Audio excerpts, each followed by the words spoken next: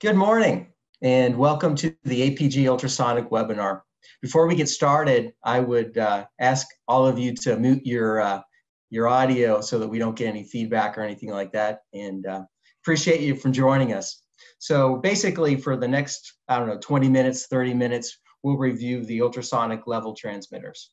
And some of the things that we'll talk about has to do with how ultrasonic level transmitters work, some of the application guidelines that you need to know before selecting one. We'll dig into the APG Ultrasonic product line, and we'll close it out with about 7 or so real-world applications. So before we get started, how do these guys work? So basically, it's a time-of-flight instrument to where the sensor sends a sound wave above 20 kilohertz until it reaches an object or a target. And then the echo is received by the transmitter. And since the speed of sound is constant, it allows for accurate distance and level measurement. And the accuracy can be as good as or better than 0.25% of the detected range. Some of the advantages of ultrasonics are, number one, obviously it's non-contact.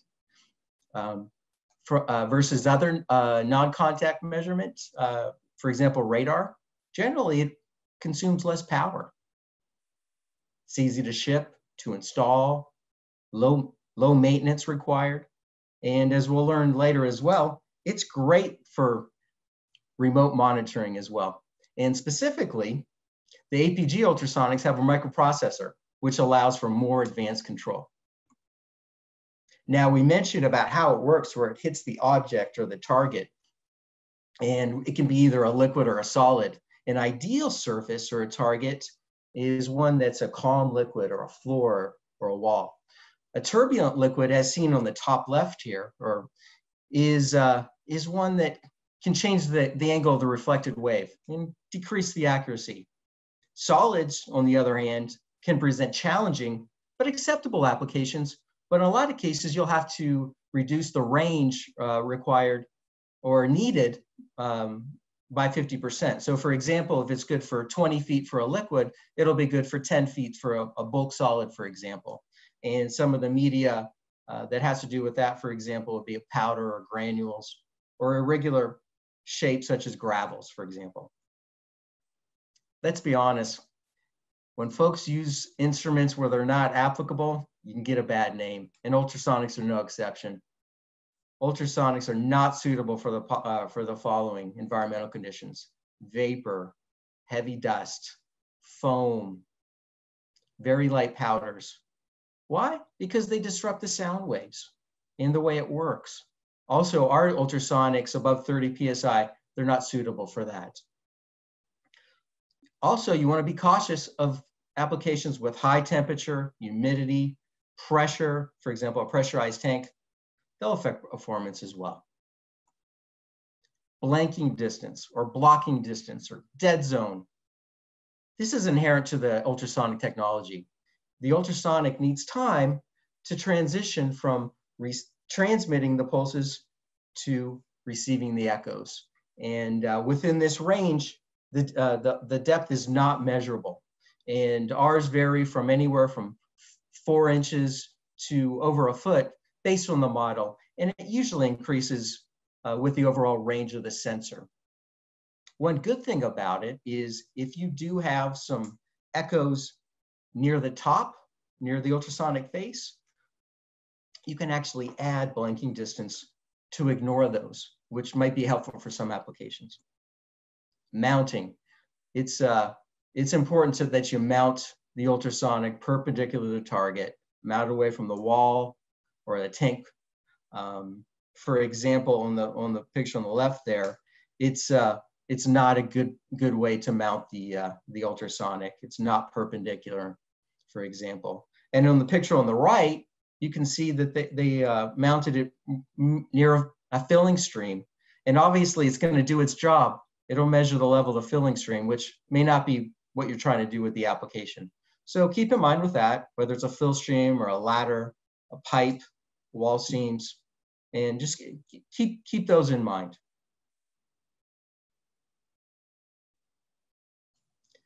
sometimes run into false targets near the top of the tank, and you want to alleviate those, whether it be a large pipe weld or a pipe, mixer, a dome tank. The solution is a standpipe, and basically a piece of PVC. It's mounted perpendicular to the top of the tank to protect the ultrasonic signal from the false target. And you definitely want to use a standpipe that's a smooth surface, free from burrs or joints or anything like that, because you don't want to create an echo with that as well. And as a general rule of thumb, you want to use the largest diameter pipe that you can and the shortest, based on the measuring range.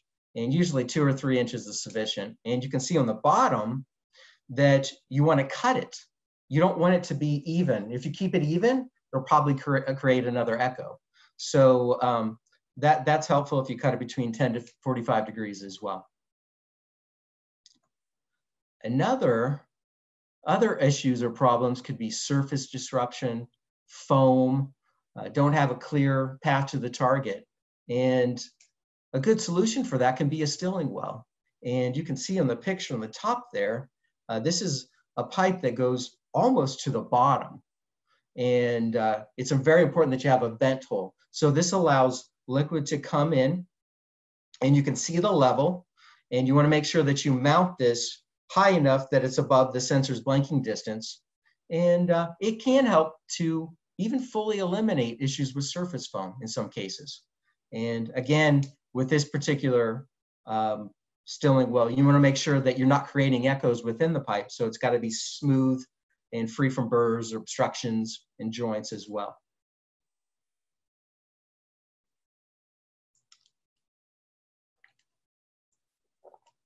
APG does ultrasonics very well, and we're going to learn more about the product line and how we can help. First of all, again, they're good for liquids and solids. We have over 11 different models, anywhere from general purpose to class 1 div 1, intrinsically safe as well. Can go really short tanks to 4 inches, all the way up to 50 feet. Outputs 4 to 20, voltage, Modbus. We even do some RS-232 as well. One of our flagship lines is our IRU series. And these are class 1 div 2 rated.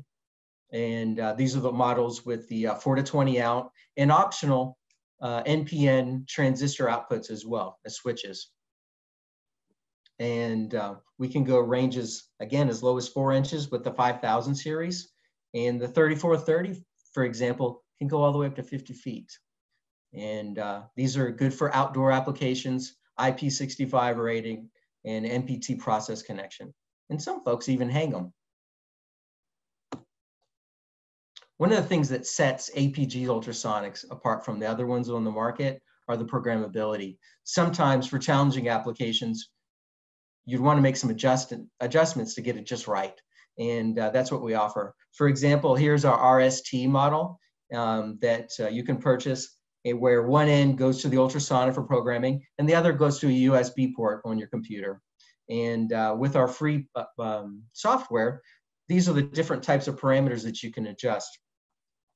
And some of the things that set us apart are, for example, the gain control of the return echo.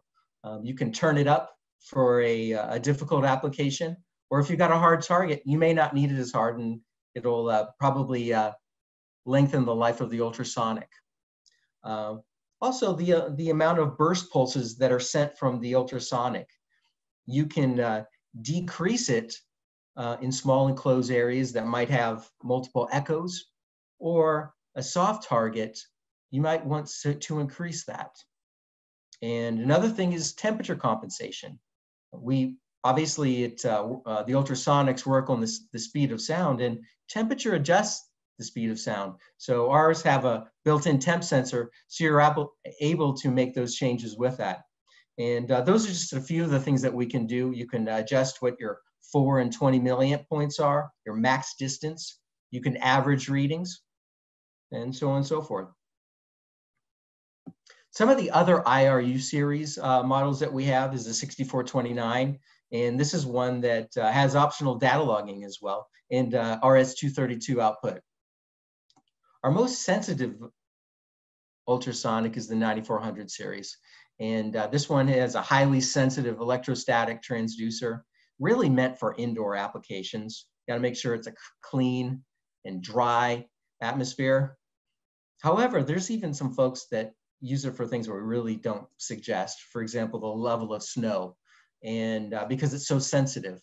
Now, keep in mind, they really protect it very well with an enclosure. And again, it's not an application we would necessarily suggest, but it tells you the type of sensitivity that this series offers. We also have two LPU series, loop powered ultrasonics. And these are class 1 Div 2 models. And for example, the 2127, you can see it has a keypad so that you can program it on the unit. And it's also IP65 rated. And you can see there, as far as the ranges, for liquids, you're looking at 1 to 25 feet, and bulk solids, up to about 10 feet for range. LPU 2428. A lot of people love these, sell a lot of these. These are class 1 Div 1, intrinsically safe. The range is 1 to 25 feet. And it monitors distance, level, and it even does flow. And we'll talk about it later in an application. And also has flow totalizers built in, and a strapping chart as well, to where you can enter up to 32 points. We also have a system of DST ultrasonic and a DCR display. And these DST sensors are meant to work with the DCR. And you select them by the depth, for example, 4 to 72 inches, all the way up to 1 to 50 feet with the sensor. And then the sensor goes straight to the DCR display, which allows you to read the level, etc.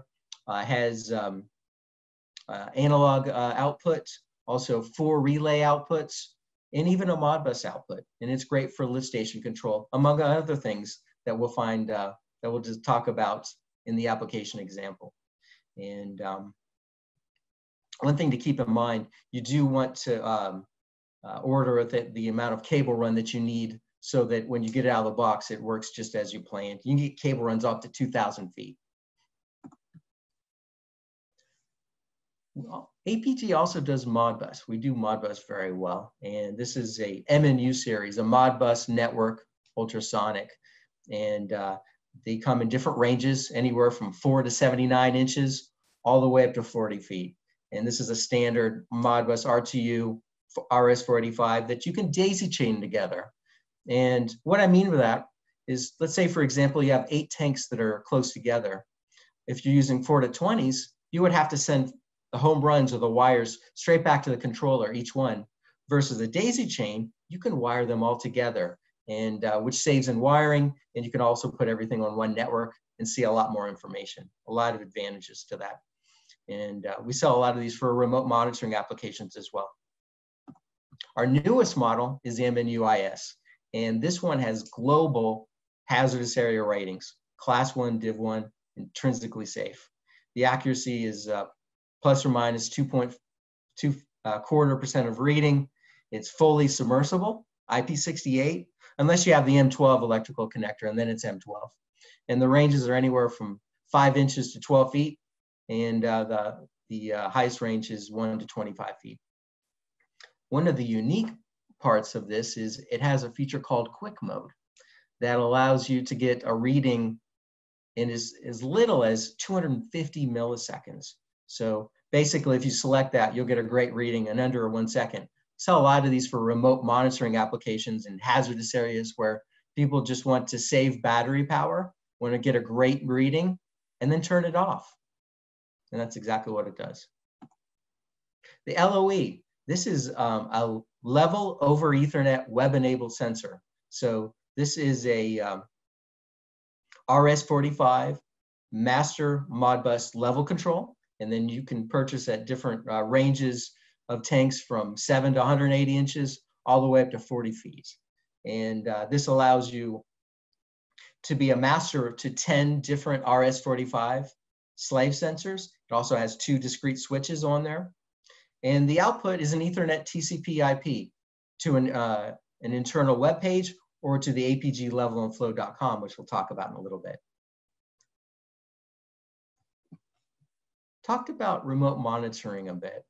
A lot of times for tank monitoring, especially with the internet, people want to see what their tank levels are anywhere, anytime on their device, whether they're in an office or remote. And this is exactly what it allows you to do. And one of the backbones of that is our RST 5003. And the input is up to 10 different Modbus connections that are daisy chained together, or it could be 1 4 to 20 input. And the outputs is an Ethernet TCP IP web page, or straight to levelandflow.com. And what a lot of folks will do is use the Ethernet connector on the back with internet access, so that you can go straight to the levelandflow.com website. And we do offer as well with a cellular connection if that's what somebody really wants. And this is what it looks like too, is it's the tank cloud. And obviously we're just talking about ultrasonics here, but you can see just about any type of sensor you can send to the RST 5003 and then to the Level and Flow website, and then also get alerts.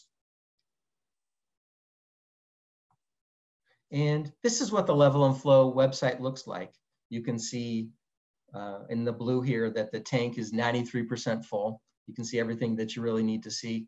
You can view your current and past readings. You can manage your alarms. You can send texts, messages, alarms, emails. You can configure your sensors, which is nice if you have a tough application and you need to make some tweaks and do it many miles away.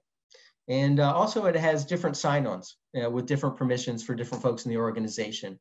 And especially with folks that may have a lot of sites, it allows you to see all the data in one spot, which can be very helpful. Let's talk and let's close it out with some of the applications. Yes, ultrasonics are used for food and beverage as well. And we're working with a company in the East Coast that makes ice cream, and specifically chocolate-covered ice cream bars. And they have really small 22-inch high holding tanks of liquid chocolate. And our IRU 5000 series are used to monitor when the fresh chocolate needs to be refilled, when it hits a low level set point. We also talked about open channel flow. And this is an example of a weir right here, and someone using, on the left, using an IRU 5000. And right here, what they're doing is just measuring the distance of the water, and then the controller has the equations built in for the weir to measure in flow. Now, as we talked about before, if you remember the LPU 2428, as seen in the right application, that has a flow as an output, as a choice. So in the manual here, you can say, okay, I've got a flume or a weir, or you can put in an equation, and the output will be a 4 to 20, just like a flow meter. And then it also has two built-in flow totalizers, where one is ongoing and one can be reset. Salt trucks. If you live in the Northeast or a cold area, you've probably seen a lot of these, especially when it gets cold and the roads get icy. And APG is a part of it. We're working with one of the turnpike authorities there to supply the DST and the DCR combo for the salt brine tanks. So it's monitoring the level of it, as you can see in the middle picture. And based on a low level output, that tells them, okay, it's time to refill it.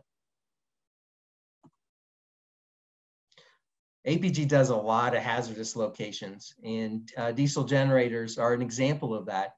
And for example, if you live down south where I live, where hurricanes are an issue, want to make sure that they have diesel for the diesel generators, especially when the primary power is out. And here's an example of an LPU ultrasonic used for diesel level in the hazardous area.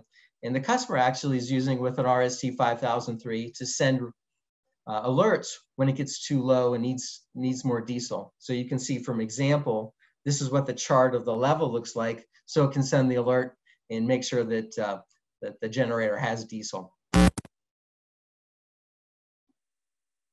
Here's a simple application for a drinking water reservoir where you've got a nice hard target, and it's used in a remote area.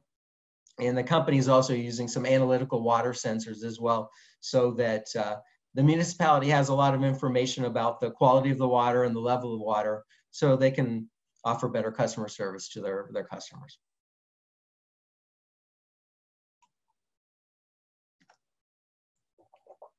This is an interesting application. This is a chemical level application using the APG LOE, the level over Ethernet. You can see the blue wire that's coming down from the ultrasonic, that's going to the router.